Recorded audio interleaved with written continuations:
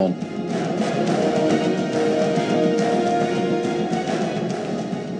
after the controversy of the early part of this tournament where Mark Allen questioned the integrity of his opponent, it was a good session of snooker, but also a good session for snooker. Yeah, it was quite evident that the sportsmanship of both players came to the fore in that first session. An awful lot at stake, but as we can see from these fouls, even the referee couldn't see it, and it's very hard to see it even in slow motion time. But there you see the cue ball, when he played the shot, sort of came off the tip of the side of his cue, and even here in this slow-mo as well, that you cannot see Matthew Stevens push away, but he knew himself and he owned up immediately.